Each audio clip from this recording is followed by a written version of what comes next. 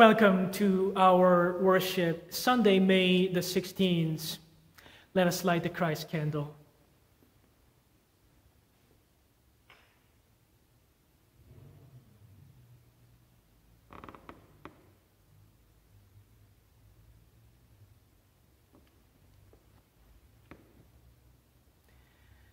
We light the memorial candles today. We remember and pray for everyone these days who is doing online learning. We pray for teachers and students, including the teenagers who are mentally and spiritually challenged.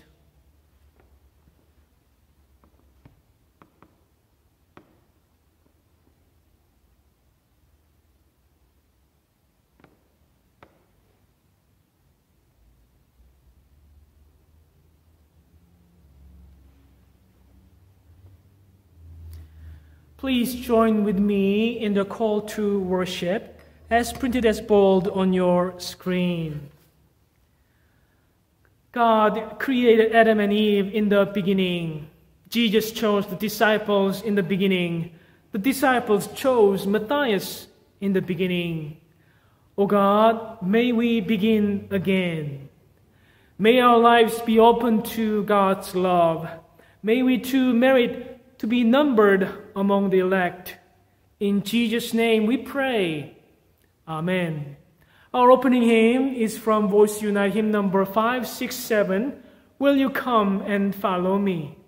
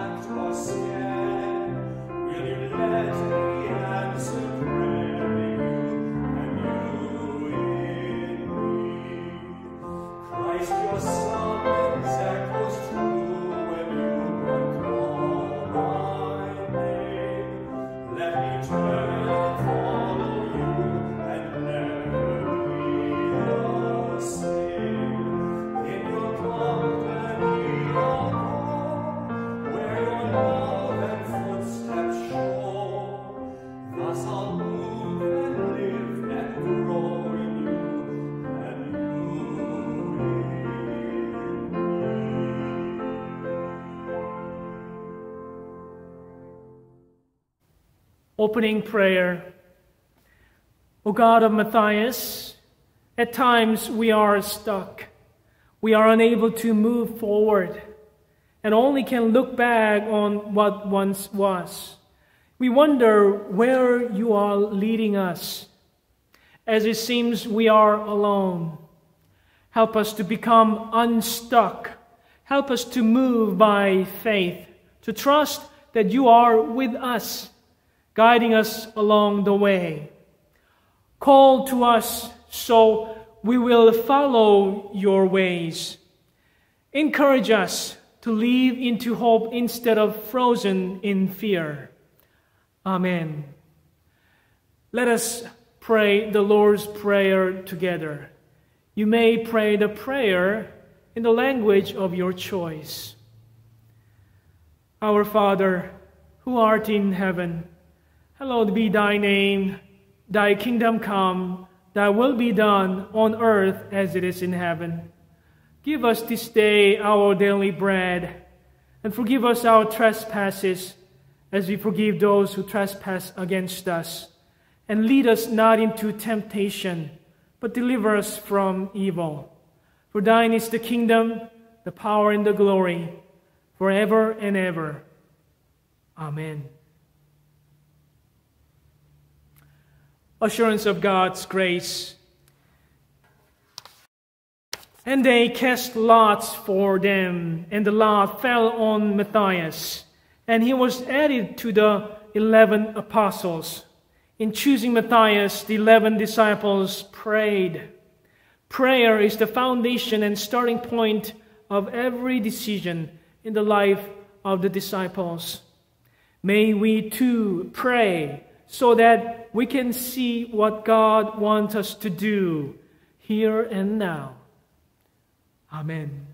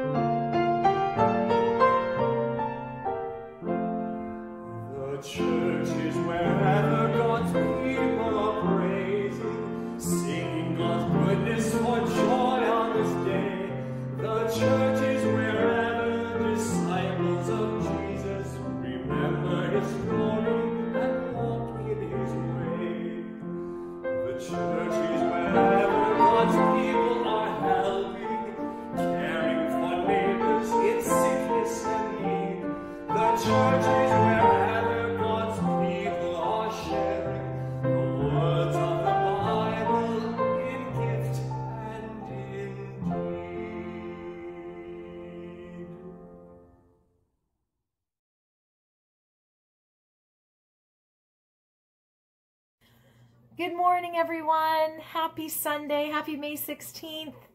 We're in the middle of May already. Wow, where is the time going? I hope you're doing well. So glad you've joined us for our moment of discovery.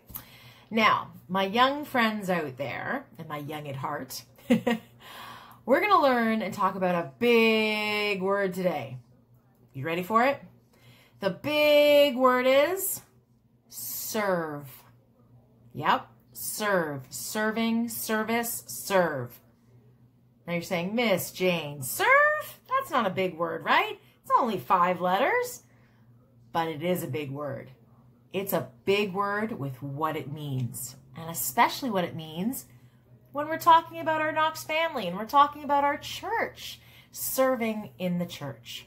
You know, how many of you, my young friends out there, like, making friends, eating good food, singing, playing music, maybe playing an instrument, doing crafts, playing some cool interactive games or sports? How about just laughing and having a good time, sharing some cool ideas between each other, having fellowship together? How about hearing a really good story and then maybe learning some new things you didn't realize, or using technology? Well, I know I sure do. I like all those things.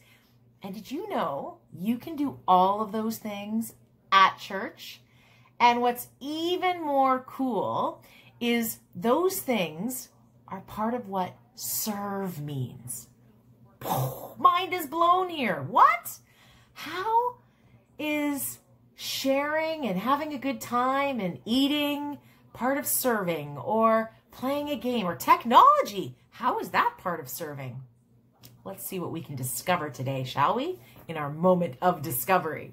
You know, serving within the church means that we serve because we're grateful. We are so grateful for how much Jesus loves us and for everything that he has done for us, and that we want to give that to others. And that is our calling, right? That's a big part of it, what our calling is. You know, when serving the church and our Knox family, our congregation, it's important for us to know that we're called. We are called to serve, and this calling is a sacred one. So this doesn't mean Miss Jane's calling on the phone or Reverend Bright's calling on the phone. No, this is a special calling, a sacred one from God. Can you believe it? God is calling you? Absolutely. You know, God calls each and every one of us. Are you listening? Are you willing to accept the call? Are you willing to take the risk? Because you know what I just love? We just sang 2 really great songs for our children's hymn and a responsive praise. We sang, I'm going to live so God can use me, right? Our responsive praise. Anywhere, Lord, anytime. I'm going to live so God can use me. Anywhere, Lord, anytime. I'm going to pray. I'm going to work. I'm going to sing. Anytime, Lord, so God can use me. And then in our hymn, we sang about how the church is wherever God's people are, right? The church is wherever God's people are praising, singing, you know, for goodness, for joy. The church is wherever we disciple, where we talk about Jesus' story. It's wherever we're helping and caring for our neighbors, helping those in need. That's what the church is. That's what serving is, right? Just amazing. Well, I want to challenge you here with a couple of things. You know, the simplest way for us to follow Jesus is by doing what he did. You know, in Matthew 20:28, it tells us that Jesus came. He came to serve, not be served. Big difference, right? By being obedient to follow Jesus in his way, we're going to mess up. We're not going to be perfect. But if we try really hard, if we get to know him, we will get to know him on a new level, in a way that we can experience firsthand his love for others. That's pretty amazing. That's pretty remarkable, isn't it? Well, according to the Bible, too, every Christian has been given a spiritual gift. You have a gift. Do you know that? You probably have many gifts, but you especially have a spiritual gift. And we are to use that in the body of Christ. Now, an important thing to remember, and an important step in determining how to best serve in the church, is for us to discover what our spiritual gifts are. Here's the key. We don't have to know what our gift is before we start getting involved and serving and being part of the life of the church. In fact, we often discover the gifts that we've been given in the process of serving. You know, how many of us learn things by making mistakes or trying new things or trying challenges, trial and error? You know, that's the beauty of life. And that's the beauty of what God's given us too. He wants us to try and risk and get out there, you know, not be sheltered and afraid. You know, serving directly increases our faith. Through serving, you know, God's given me and you a front row seat to seeing him change other people's lives. Serving helps us to see and experience what we're made for. You know, through serving, it gives us our fullest joy from helping others. You know, we are God's handiwork, created in Christ Jesus to do his good works. Serving, it draws us into an authentic community. Our Knox community, right? If I had to choose one word to describe how serving's affected my life, there you go, community. Consider that, right, Knox? God has used the people in our community to pray for you, to encourage you, to teach you, to serve you too. So not just you serving, you're being served as well. And you know what else? Serving does require obedience, and it redirects our focus to Jesus. It's not too much to ask. Well, I wanted to just leave you here because I know I've been talking for quite a while, but this is a great moment of discovery, isn't it? And to learn what this big word serve means. And doesn't it just make you want to say, listen, church, I'm here. What can I do? Well, if you're thinking, Miss Jane, I don't know if I want to do what you're doing or what Pastor Bright is doing or what Ross is doing or... No, you know what? This is sort of what I've been called to do, and Pastor Bright and Ross and everybody else. But you have something. There's something that's there just for you. I came across this. There's actually 75 unbelievable ways, and this isn't even the full list in its entirety, of ways you could help serve at the church. Get a load of this, right? I'll just do a few because there's so many. You can serve by, volunteering, of course, visiting people, running copies off, hosting a night, a games night, sending cards out. Hey, even holding an umbrella as we walk out of the church for somebody who forgot their umbrella. Running the sound system, fixing broken things around the church, being part of the greeting committee, being part of the cooks, running errands, teaching Sunday school, volunteering for all of our community outreaches, restocking, oh my goodness, singing. There's so much. There's so much. It's exciting. It really is. Don't be afraid of the word serve. Embrace it. Let's figure out what your spiritual calling is. All right, everybody. Have a great rest of the service. Take care.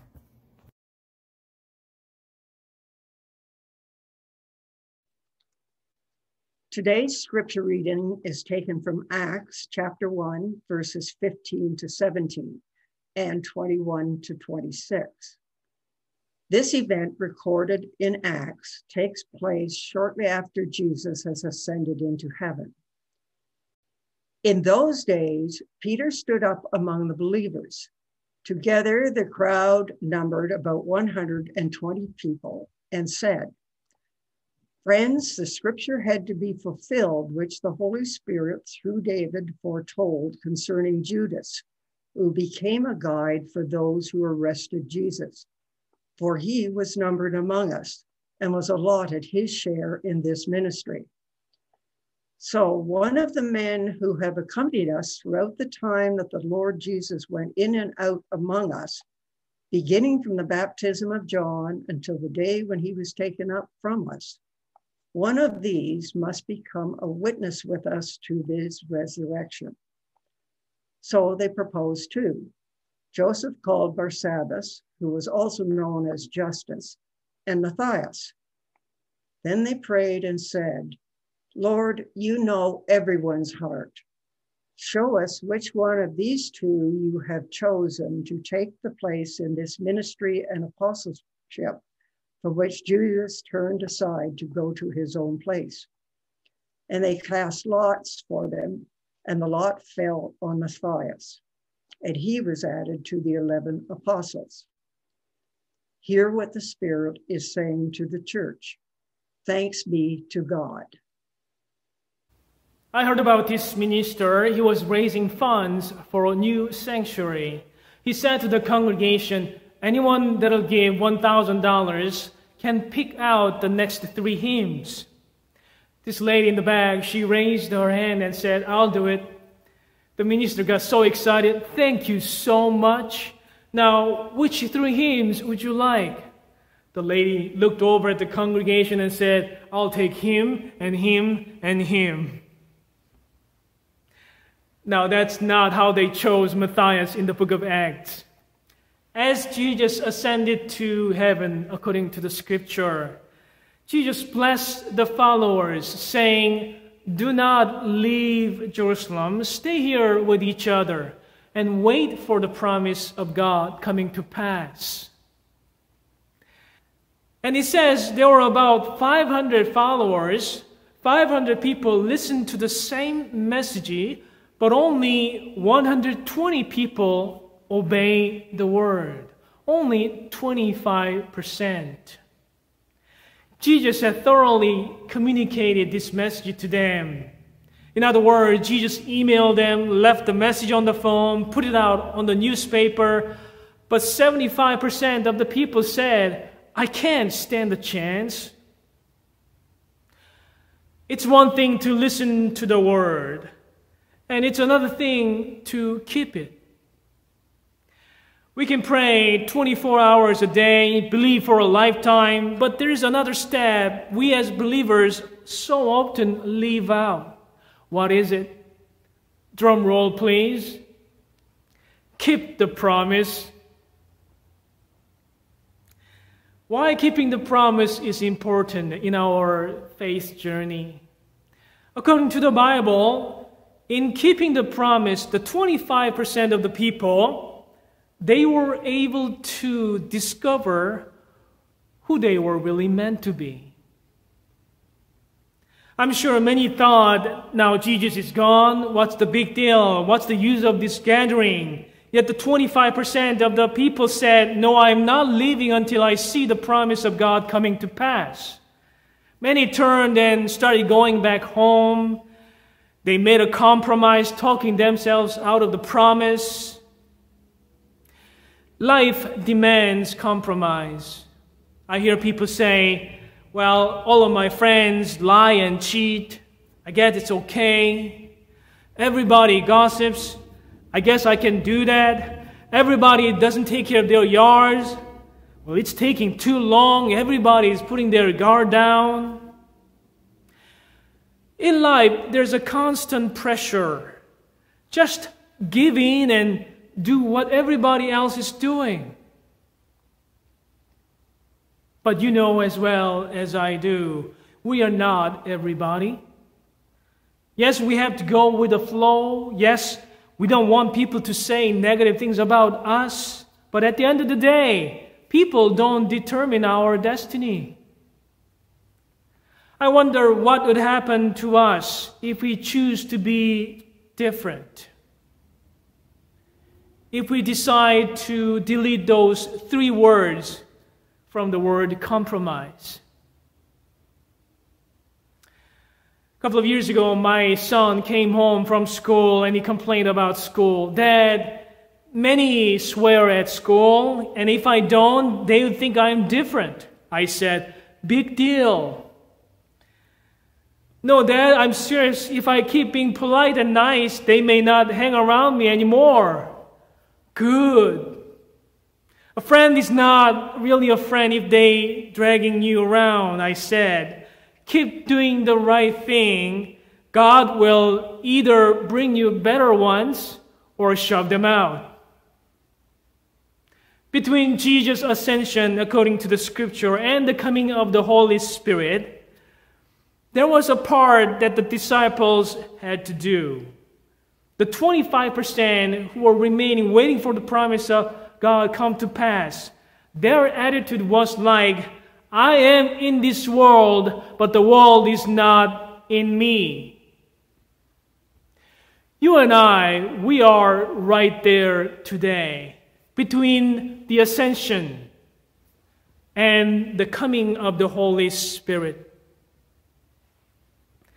The bottom line is this: if we ever want to live better or different, we have to look for ways we can be different or better. Even if everybody compromises their integrity, slacking off, we can still choose to keep the promise. Everybody's negative, that's why I'm so negative. Everybody's slacking up. No. We cannot stop people from dumping their problems. But by keeping our leads on, we can tell them to recycle instead. There was no place of compromise among those 25% of the disciples. Just like there was no compromise, there was no place of compromise in those pop-up vaccine clinic, those lineups. Blocks of blocks, people are waiting and waiting. Why? Because they believed in the vaccine. No one was there like, I tried, but waiting is too long, and I give up. No.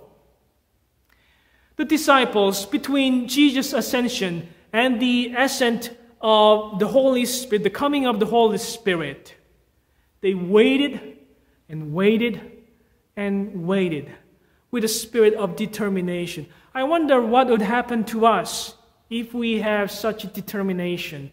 If we delete those 3 words, C-O-M, from the word compromise. When everybody was compromising, they went up to the upper room, facing 75% of the naysayers who were saying, why bother? Why do you wait? Tempted to give up. However, they did something unthinkable to the naysayers. Instead of looking at those 75% and getting more discouraged, they actually said, you know what? Let us choose someone else who can take the place that needs to be filled in. The book of Acts, chapter 1, verse 15. They cast lots, and the lot fell on Matthias, and he was added to them, the story tells. What do we learn from here?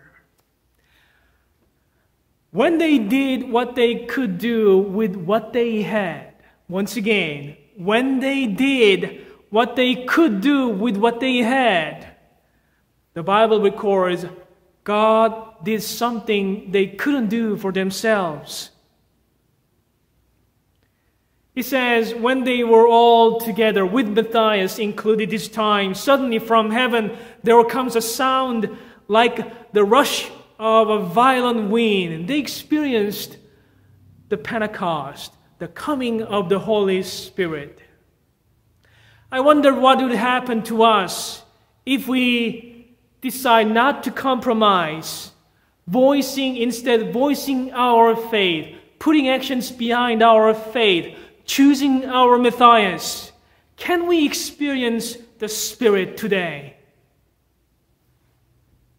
It seemed their journey came to an end as Jesus was ascended to heaven, but by adding Matthias, but by doing what they could do with what they had, they remembered how Jesus met them person by person, individually, and they realized they were actually doing what Jesus was doing.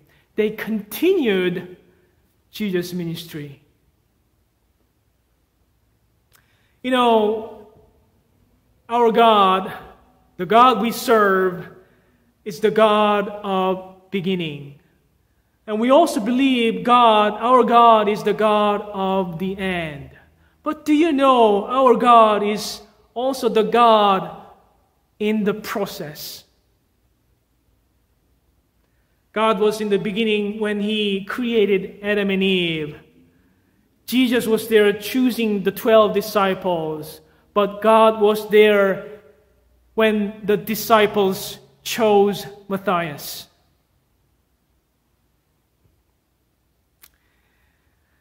Growing up, my father, he was a minister. He used to preach at different churches every once in a while. And my mother was at home with 3 little children to raise all by herself.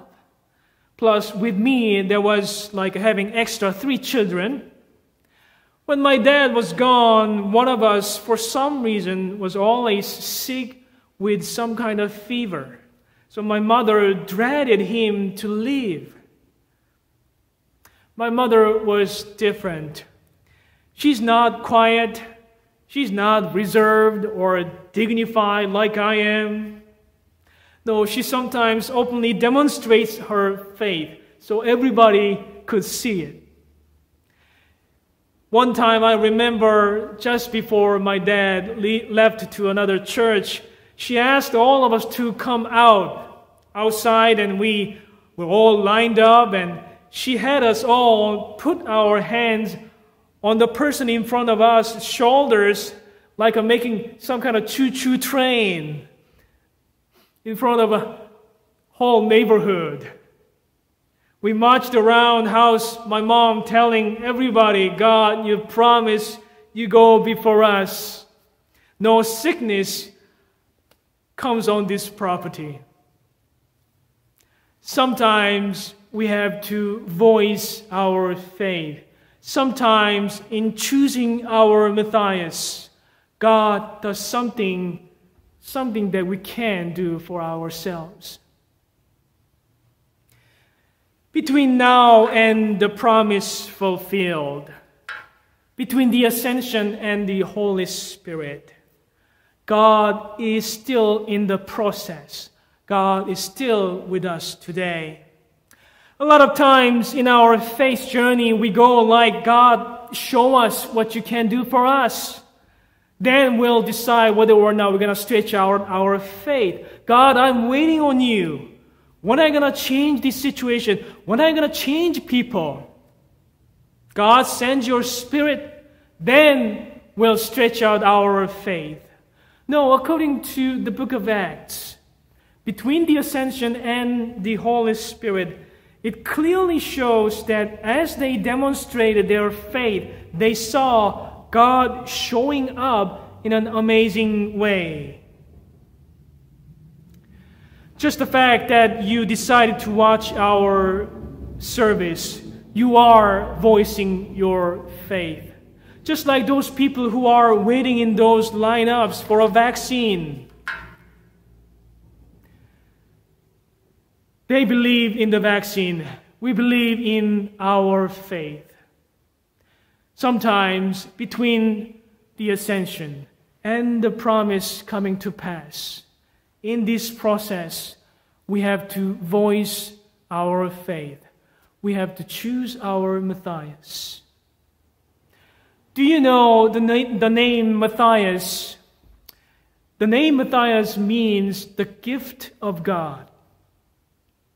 So it was the harvest festival called Shavuot, a huge Thanksgiving, family gathering, celebration, friends, everybody came together.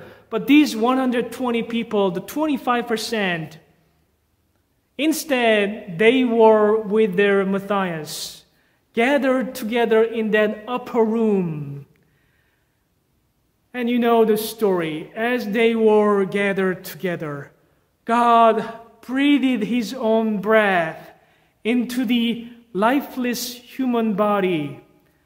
God breathed His breath into the body of Christ, the day of Pentecost. Pentecost is coming. Between the ascension and the Holy Spirit, there is something in this process we can do. Amen. Neither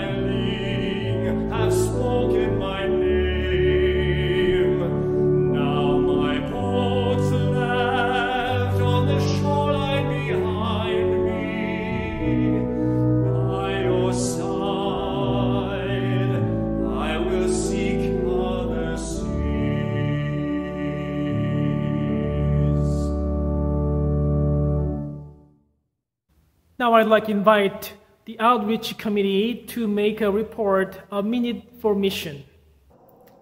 COVID-19 has had a major impact on how we reach out to others in our community, across Canada, globally, through the United Church's mission and service.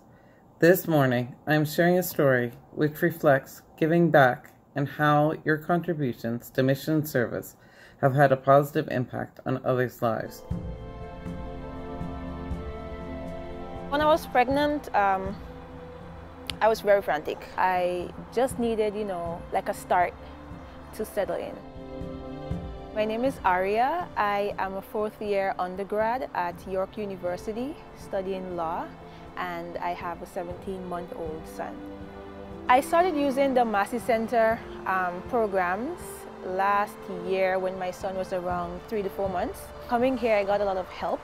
For certain things, I got to do my citizenship, I got to do my license, I got to, do maternity classes and classes where you just learn how to better feed your child, take care of your child, play with your child, how to respond to them. The number one thing that I love about being at Massey, being in a safe, supportive environment.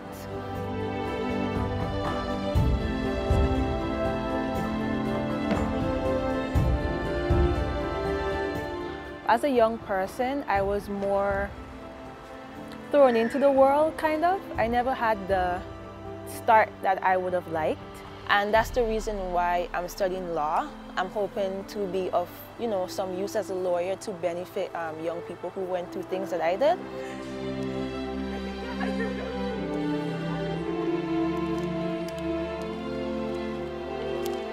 Thank you to the mission and service of the United Church of Canada.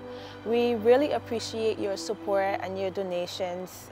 There's a lot of young parents and children here that definitely benefit from your help, and we would really love for your continuous support in the future.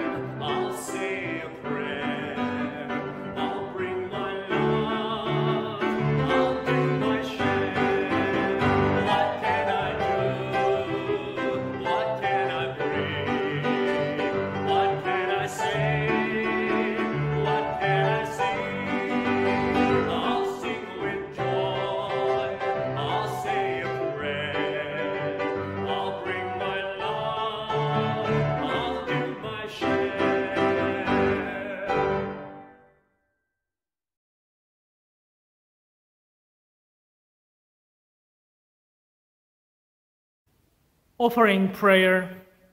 As Jesus was ascended to heaven, the disciples prayed together. The scripture had to be fulfilled. Let his homestead become desolate, and let there be no one to live in it, and let another take his position of overseer.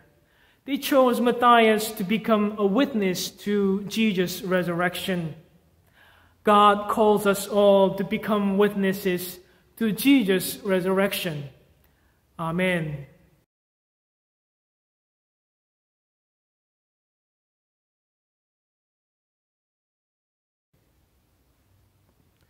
I'd like to invite everyone to join with me in the prayers of the people. Gracious God, we thank you for the challenges which life brings. It also brings changes which sometimes throw us into crisis. Be with us in such times in our Christian community. Like the early disciples, help us in our common life to find your guidance in our collective decisions. Help us to approach our decisions seeking your guidance through prayer. Help us to examine our own hearts for any unseemly motives, to focus on the common good and not to be driven by our own selfish interest. Help us to seek consensus and never be satisfied with power plays and divisiveness. Help us all to share in our mutual ministry. Lead us forward and help us to create a community where love, acceptance, and mutuality are expressed, where joy abounds, and where results are achieved because we are all working hand in hand together. May it be said of us as it was said of old, see how those Christians love one another.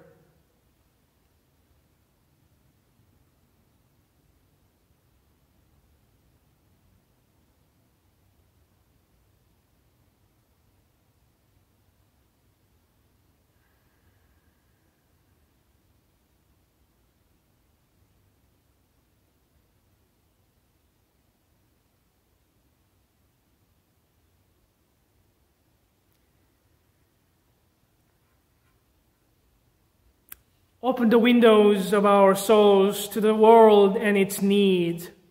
Send us forth to herald the good news of Jesus, to be your servants to those in need, to visit the sick and the imprisoned, to remember the forgotten in our society, and to work for justice and peace. Use our varied gifts so that, as Peter suggested, we all might do our fair share in this ministry. Bolster us in moments when we feel inadequate for the task and give us courage. Amen.